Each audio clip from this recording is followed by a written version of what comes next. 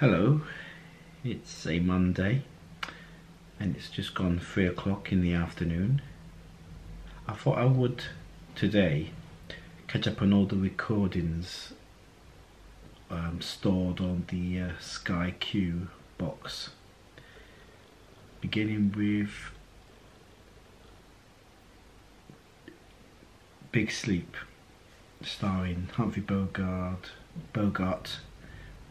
and Bacall. It's a classic film, I'm sure you've heard of it. I've never seen it until today, would you believe? And it's the one Humphrey Bogart film I've been waiting to watch for years, for the last couple of years, when I started to, well, when I had the Virgin, I used to have a wish list that if Humphrey Bogart film appeared in the TV guides, it would record it regardless. And this was the only film that seemed to eluded me until, when did I record it? Nearly a month ago. So I watched it today and it was brilliant. It was for a film of 1946, I believe it was ahead of its time. It was very good. It was a mystery, a whodunit sort of thing, and of course you're gripped. That's one thing that will keep you interested in a film, is the whodunit aspect. Who did what and why. A bit like Chinatown, I thought, because there were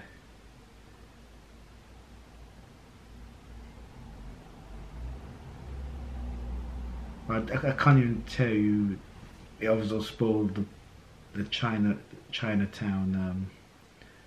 It'll be a spoiler for Chinatown, but yeah, it was very good. What can I say about it? Performances was good, the writing was good, the directing was good, the locations was good. Everything it was. There weren't too many scenes or scenery,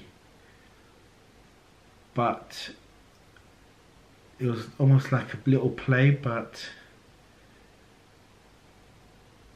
sort of, getting the actors to move around, because it was like in one spot, so you get them moving around. It keeps you interested. Yeah. One of the things that stood out was when it reached, there was a point in the film, it all tidied up nicely, and I thought, okay, we can stop here, the film's ended.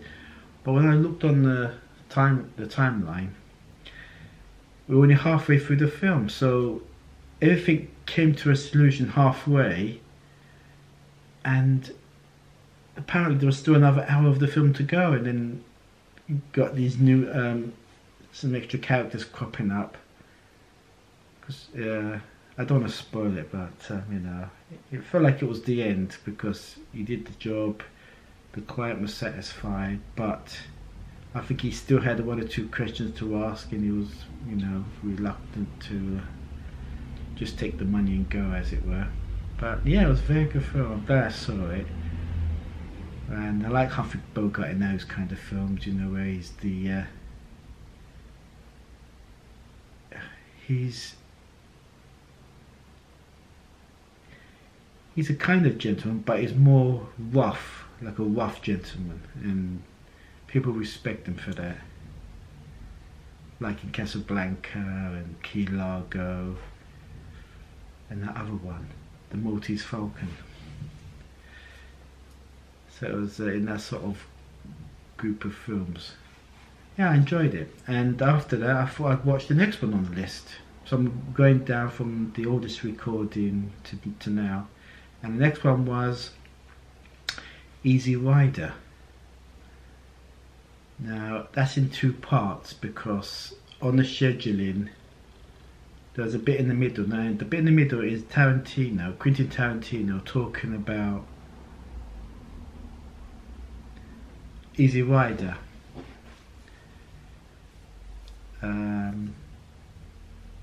So they booked the film up in an advert, in an ad break, to have him talk about Easy Rider. And of course, to record Easy Rider meant it's in 2 parts.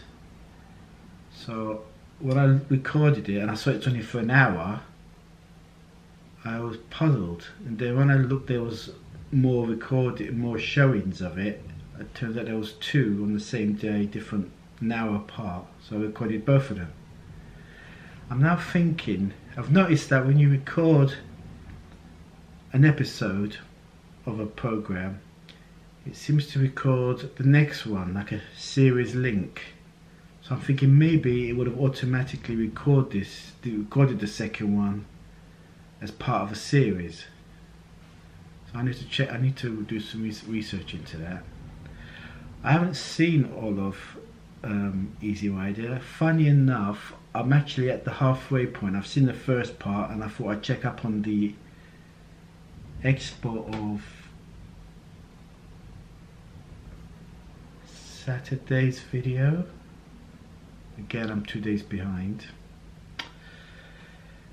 And but why? No, that's not even that actually.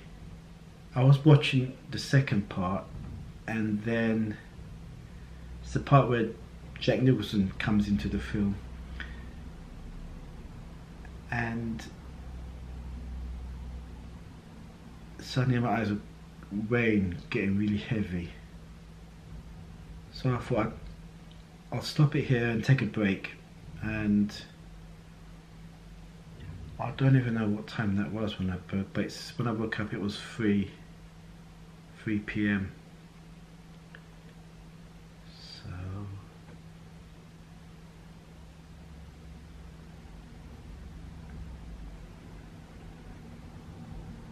just trying to work it out. 11.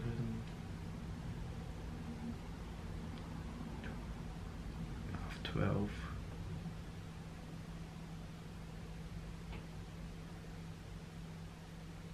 So I've had about an hour to 90-minute nap, which I don't believe. So now I'm going to watch the video that I've just uploaded, and then watch the second part of Easy Rider. I've already had mum made on toast, so I'm not ready for chili con carne just yet. So what I will do then is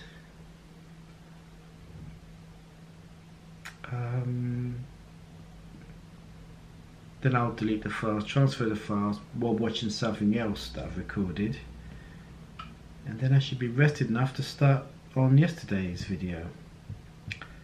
So that's the plan. And of course you saw earlier what's on later.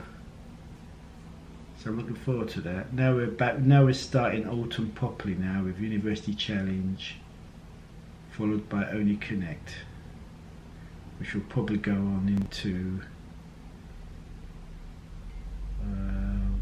spring next year. So some things to look forward to.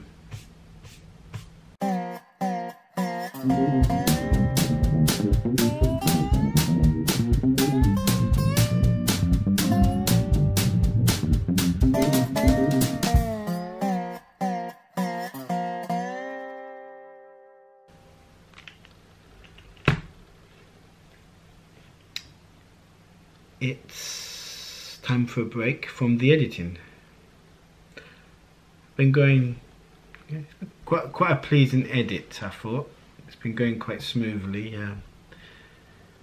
Anyway, that aside, I've noticed that the playback's getting a bit laggy, so I've closed the app, closed the software down, the editor, and decided to do a cleanup of the C drive, the hard disk, and an optimization, and shut down. And I thought maybe it's best to have a break now, so I'm going to have chili con carne on toast and coffee. Topple Board, The Golden Lion, went to Alfonso Cuarón's Roma, which went on to win multiple Oscars. So it's a fascinating insight into the big films that we'll be seeing on our cinema screens this autumn. And who are the big names making an appearance or not making an appearance? Critic Jason Solomons is fresh back from Venice to tell us. Welcome, Jason. The film getting most attention this year seems to be Todd Phillips' Joker. At first, oh god, another film about superheroes. This is about the Batman villain, the Joker, starring Joaquin Phoenix. It has been getting great reviews. Deserved? Rave reviews. I was in a... Used to have an extra like did Beach actually produce. Next. 3 seconds. Did they all used to be spelled with the letter before the answer? They did not, but always worth having a guess. Suits, you've got a chance for a bonus. We believe the letter before the colon precedes Hollywood. Yes, it does. Not.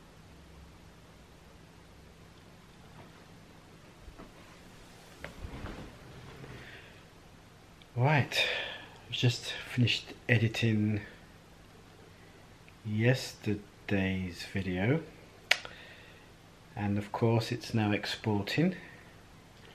I'll check it in half an hour just to make sure it hasn't crashed. So now I'm just going to chill. I've got a little Google Keep of names that I need to search on Sky Q to see if they've got any films coming up in the following week, so I can pre-record it. Then I'm going to watch Robot Wars. I saw, in reverse order, University Challenge, Only Connect. So good to have those two on. It's just a real pleasure to watch intellectual quiz shows like those two. Going Back in Time, Easy Rider, I saw that.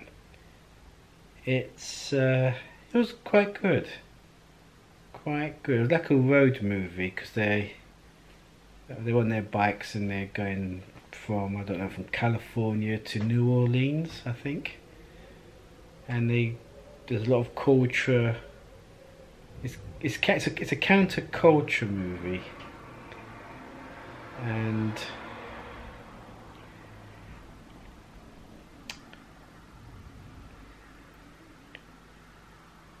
it was of the time, 1969, so you had a bit of flower power there, and of course those southern states are a bit, you know, they're very pro Confederacy.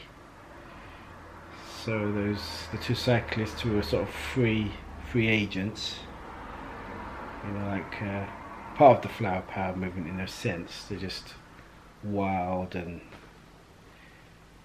so they got targeted by these certain people in the southern states.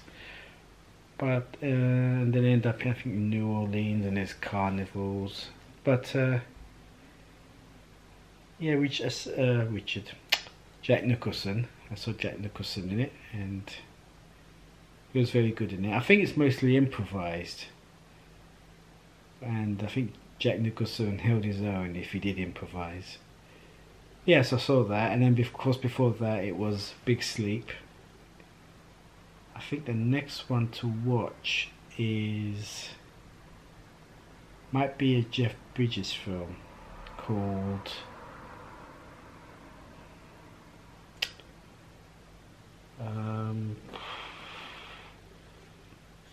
shouldn't take me too long to find it. Here we go. The Vanishing. I think it's mostly a Kiefer Sutherland, Sandra Bullock film, and Jeff Bridges might have a supporting part, but he's in that film. And then there's another Jeff Bridges film called Wild Bill. This is all in descending order. And I think we're on to Widows. It's being repeated on Talking Pictures TV. So I saw all those. So what I'm going to do now is watch Robot Wars.